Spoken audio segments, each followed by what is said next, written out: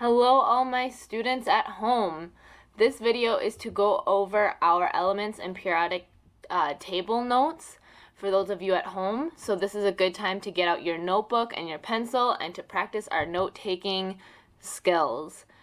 So so that's what you need to do right now. Feel free to pause this video whenever you need and to rewind what you need to rehear. So our learning targets today will be, I will be able to describe what a physical property is, which is kind of what we started to talk about yesterday. And I will be able to explain what an element is and find it on the periodic table. So what is an element? Elements are the simplest pure substances, and they cannot be broken down into any other substances. So they are made of atoms, and those atoms are special to that element. They have a special number of electrons depending on the element. What are some elements you already know about? They're used quite often, actually, in our daily life. So things like gold, silver, helium, hydrogen, nitrogen, oxygen, all these words that we hear a lot in science are actually elements at their most basic. So everything is made of matter. It can be made of one or more elements. So like I said, we have some elements that we know to be by themselves, like oxygen. If you can hear my kitty, she's meowing in the background. Sorry, guys. There's like oxygen. We can have pure oxygen that is just oxygen atoms. Or we can have a kind of a compound, they're called, where it's like a big molecule, like sugar, which sugar is made up of carbon, oxygen, and hydrogen. So it has three elements, because carbon's an element, oxygen's an element, and hydrogen is an element. And they all form together to make a bigger molecule. There are over 100 kinds of elements found naturally on the Earth, and they're actually organized in what we are probably familiar with as a periodic table. So a periodic table is organized by both size and characteristic of that particular atom or element. Here's that picture bigger. I just thought it was kind of cool because for each of these elements it shows a picture of it or something that represents it, and I think that's a cool way of showing the elements. So when we're reading the periodic table, elements are organized by the number of electrons they have from least to most. So if we look at this one, we start at the very top left with our least amount of electrons. We have hydrogen up here, which only has one electron. And it goes all the way down to ones down here that are even heavier with 118 electrons. So from least to most electrons. And these elements, they are grouped not only by size, like that electron number, but also they have similar properties as you move across a row, which is called a period, or down a column, which is called a group. So let's look again. So our rows go across.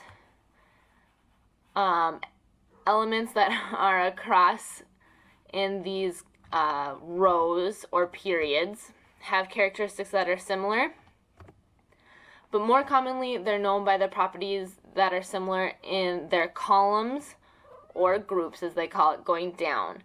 So as you can see, this periodic table is actually color-coded. So if you see, we have all of our pink ones in our column or group, as they're called.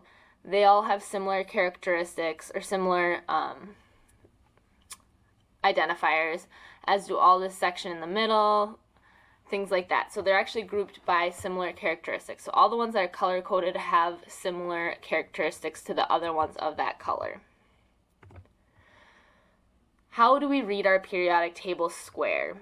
So each square represents one type of element. You can get lots of information about that element just from the square and its position on the table. So if we look at our little box here, we have our hydrogen blown up a little bit so that we can see it a little closer. We have our big H, which is the symbol for hydrogen. So the big one here is the symbol of our element, Up in the left-hand corner, we have its atomic number. Down below, we have its name. And if my little thing would go away, we would see the atomic weight underneath it. Let me see if I... Nope, it won't go away. I don't know if you can see this or not, but I think you probably can, this thing down here. But that is how we kind of read each square. So you can get a lot of information. Sometimes squares are even more complicated than that, and they have even more information, but that's a basic look of how the square that represents that element looks. Oh yeah, there's our atomic weight.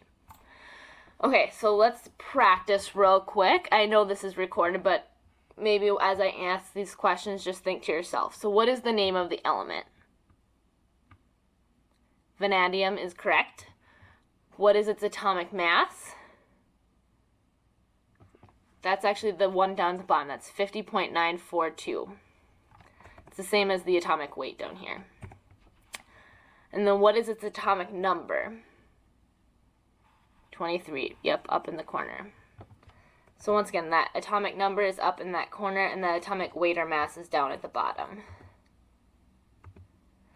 So we've talked a lot about physical properties. So elements all have specific physical properties. So things like we talked about yesterday, like color, density, melting point, boiling point, those are all parts of those physical properties and elements. Each element has its own physical property. Other ones are like metallic and non-metallic, but we'll get into more of that later. So that's like just a very quick overview. What I'm going to have you do now, since I have you here, I'm going to explain where you're heading next. So we're going to do a element research assignment. I want you guys to choose an element from the periodic table. I have one of three options for how to create your slide about your element. You can make a Pokemon card, you can make an Instagram profile, or you can make a normal slide. So that's what these look like. So I picked iridium, and I made some Pokemon cards here. I want you guys to include information about it, and I'll clarify more about what it needs to be on there in the presentation, your assignment. So that was a Pokemon card. You could do a Instagram profile. I don't know if Instagram is still relevant or not, but that's what I have. Or you could just do it a normal slide. So I made just like a quick example here.